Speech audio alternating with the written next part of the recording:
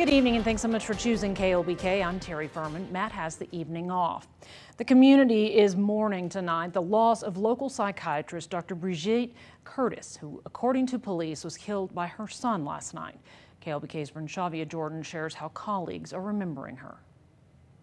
I spoke with Chrissy Hosek, who says Dr. Curtis will be remembered for her passionate care for her clients and her love for her job every day.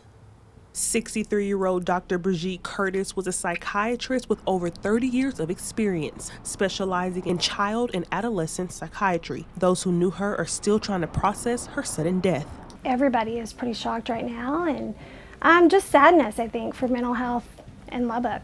You know, we share a lot of clients with her, so they're already, some have reached out to us, just, upset and just wondering what to do next. The Lubbock Police Department say they received a call to Dr. Curtis' home around 7 Thursday night. And according to police, her 24-year-old son, Peter Martinelli, attacked her, stabbing her multiple times. StarCare said in a statement today, "Our hearts are broken, and our prayers go out to the many people who were so positively impacted by her." She's very professional.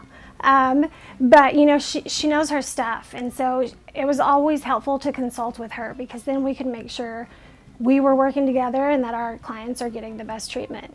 Dr. Curtis' office was closed today, and a sign on the door said they plan to reopen on Monday.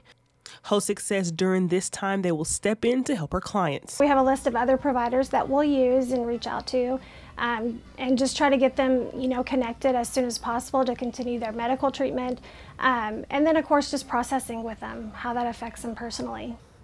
The health system asks for your continued prayers for her family and her clients. Brenshavia Jordan, KLBK News. LPD does have a warrant issued for Mr. Martinelli.